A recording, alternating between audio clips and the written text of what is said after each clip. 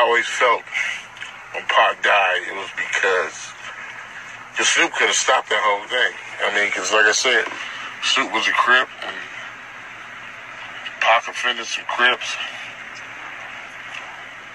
doing some gang shit, some dumb nigga gang shit, really.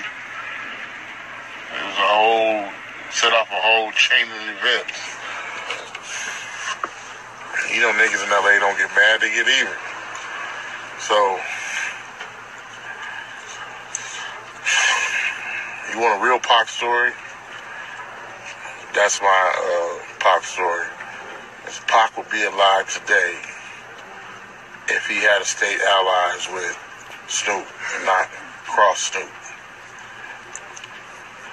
Snoop, you know, just think about it. Out of all the songs Pac did, he only did one with Snoop. What? Yeah, see, this is what I talk about, kids. Just because someone's been in a movie, just because somebody may have hugged the person, met the person, hung out with the person, don't mean that this person knows what went on. Wow. I mean, people listen to this and they will believe it. That's the sad part about it. The sad part is that they would listen to this garbage and believe it. What Snoop was gonna do? Cause he a Crip?